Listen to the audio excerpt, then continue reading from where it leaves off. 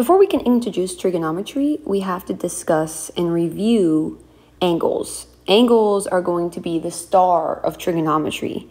So we're going to be using them the entire time we discuss trigonometry. So it's really important to understand what angles are and how we measure them. So let's do a little bit of review. In geometry, we have what is called a ray. A ray extends indefinitely in one direction.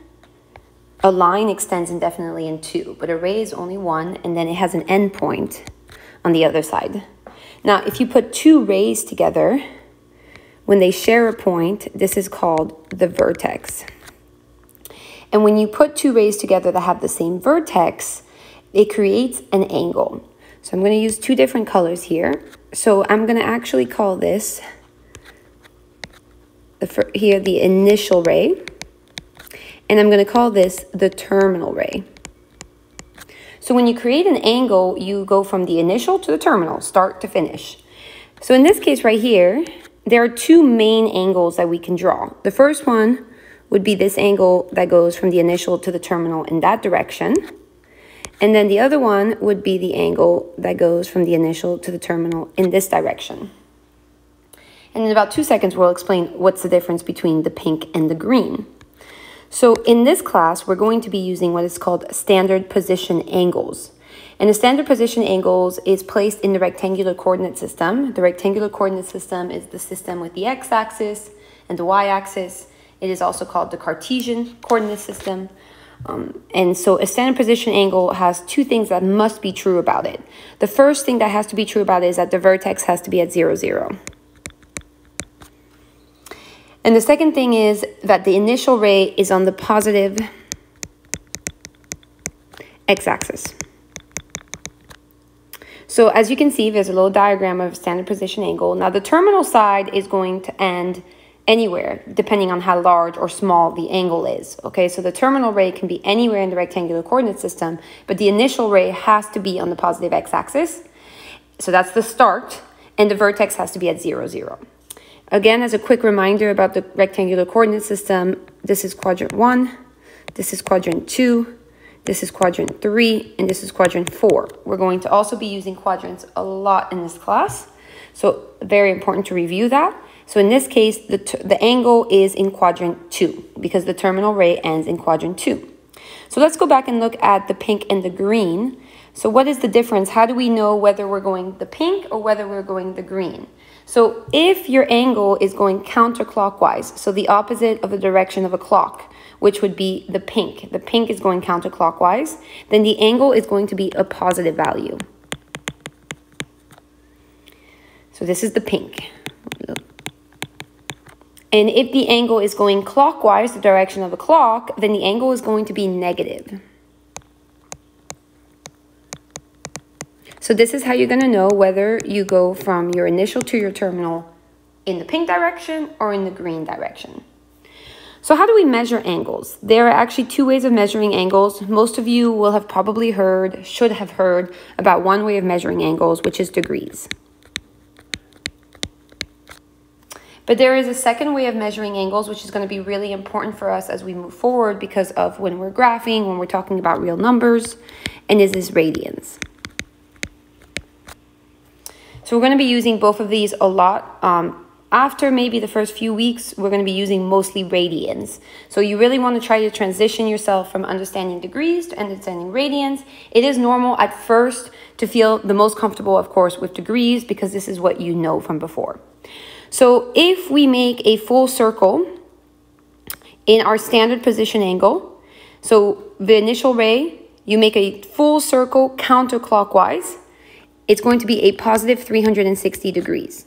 It's positive because we're going counterclockwise. You can see the way that the little arrow was drawn. And when you do a full circle, that's known as 360 degrees. So that's known as one revolution. To be even more specific, it would be one counterclockwise revolution. So let's...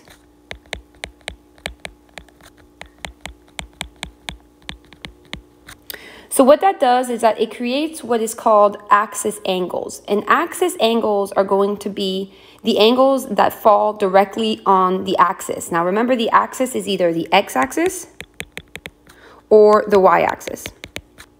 So you have the positive x-axis, the negative x-axis, the positive y-axis, and the negative y-axis. So you're going to have 4 axis angles. So let's take a look at them. Okay, so we're going to have 2 different diagrams. We're going to have one where we're going counterclockwise, and we're going to have one where we're going clockwise. So if you have the initial ray being on the positive x-axis right here, if you don't go anywhere, that means that your angle is going to be 0 degrees. So the positive x-axis is 0 degrees. If you go to the positive y-axis, you have done a right angle, and that is 90 degrees. If you go in a straight line, that is 180, which is half of a circle, a semicircle, so half of 360. And if you go down to the negative y-axis, that's 270 degrees. You can also think about this, which is really going to help you when you're doing radians, and I'll repeat it later, which is you're doing 3 right angles. So you're doing 90 degrees, 90 degrees, 90 degrees, and 90 times 3 is 270. And then if you do a 3 circle, it's 360. So 0 degrees and 360 degrees are the same, finish at the same place. So there's going to be a special name for that, which we'll talk about later. Okay, if you go clockwise, you still start at 0 degrees. But now you're going to go the opposite direction, the direction of a clock, and your angles are going to be negative. So when you go down, this is negative 90 degrees, which again has a special relationship to 270. This is going to be negative 180, and this is going to be negative 270 degrees. And of course, if we go back to the beginning, negative 360, a full circle in the clockwise direction. So we have what is called acute right and obtuse angles. So an acute angle, so the most common way for us to denote an angle is going to be the letter theta. So theta, an acute angle means that theta, the angle, is less than 90 degrees, but greater than 0. A right angle means that the angle is 90 degrees. And an obtuse angle is that the angle is greater than 90, but less than 180. We're going to be using, at the beginning, for the most part, acute and right angles. So let's draw these. Let's draw 4 different angles in standard position. So that means that we need to draw where the terminal ray is. At the beginning, if it helps you, you can draw where 0 is, where 90 is, where 180 is, and where 270 is, if you're drawing in the positive direction. So if I'm drawing 45 degrees, that means that it's halfway to 90 degrees, so it's going to be directly in the middle of quadrant 1. This is 45 degrees.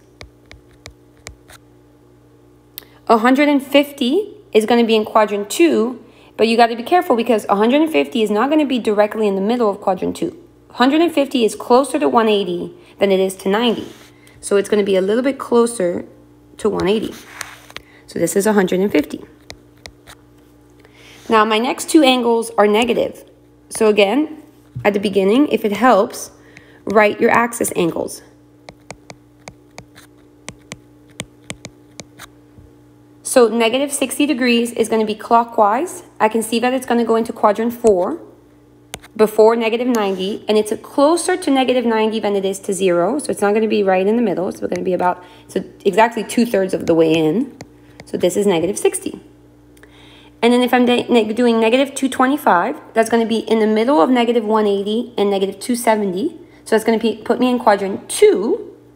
And 225 is actually right in the middle of 180 and 270. So it's going to be right in the middle of quadrant 2. So here's negative 225. So here's a little bit of review about angles in degrees.